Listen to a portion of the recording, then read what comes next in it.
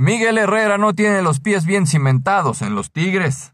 La eliminación en los cuartos de final frente al Pachuca y las declaraciones que realizó después del juego no lo han dejado bien parado con la afición tan importante en la ciudad de Monterrey y tampoco con la directiva. Mauricio Culebro, presidente de los Tigres, fue categórico al decir que no están de acuerdo en las palabras de Miguel Herrera. Además, Culebro desmintió que el equipo regio sea un equipo viejo y ante la eliminación puso en entredicho que el técnico pueda seguir en el cargo. Así quiero aclarar, yo no comparto las declaraciones de Miguel, por supuesto que no.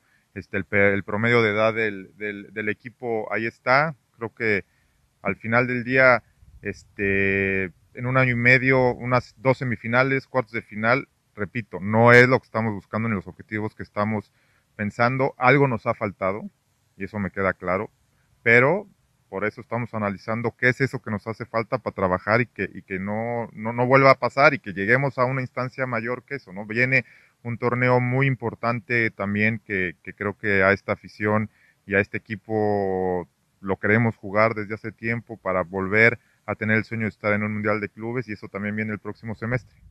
Sobre su ausencia por estar de comentarista en el mundial, indicó que en sus vacaciones puede hacer lo que quiera, pero debe estar para el inicio de la temporada, recordando que firmó contrato para estar en una televisora durante el Mundial de Qatar 2022.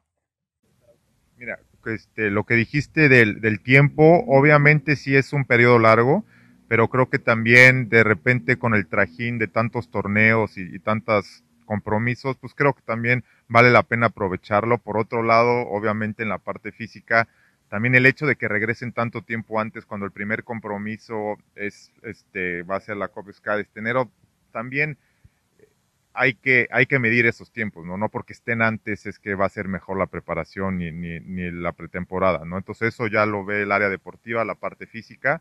Entonces creo que el periodo de vacaciones es el justo y no va a afectar de ninguna manera, como repito, no porque lleguen antes vamos a hacer una mejor planeación, ¿no? El tema de Miguel sí, sé que tiene ese compromiso, creo que en vacaciones pues todos podremos y tenemos el derecho de hacer lo que nos convenga mientras sean en sus vacaciones. Como te dije, la decisión, por supuesto, la decisión es siempre lo que sea mejor para la institución.